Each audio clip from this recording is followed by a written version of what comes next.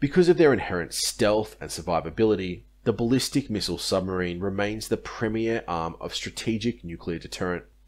The United States, Russia, China, Great Britain, France, and India currently deploy nuclear weapons on ballistic missile nuclear submarines. With the next generation of missiles such as Trident, they also became a potent first strike weapon. The Trident D5 has a range of more than 12,000 kilometers and delivers a payload of 14 warheads or dummies over that distance, although it is limited to 8 warheads by treaty.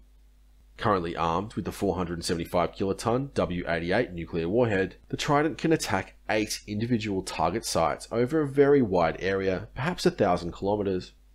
This is called a Multiple Independent Reentry Vehicle, or MIRV, capability, and it is the current state-of-the-art in ballistic missile nuclear delivery systems. Russia, China, Great Britain, and France field MIRV-capable systems.